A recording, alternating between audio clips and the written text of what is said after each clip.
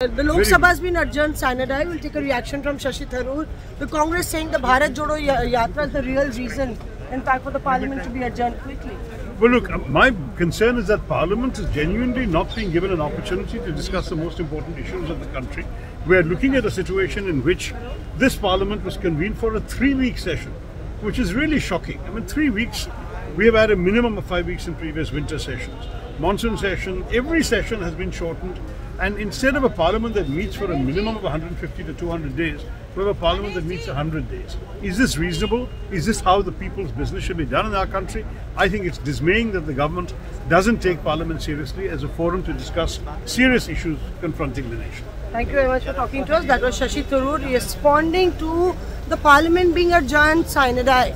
A war of words has broken out between the Congress and the BJP over the entire row as far as the COVID protocols are concerned.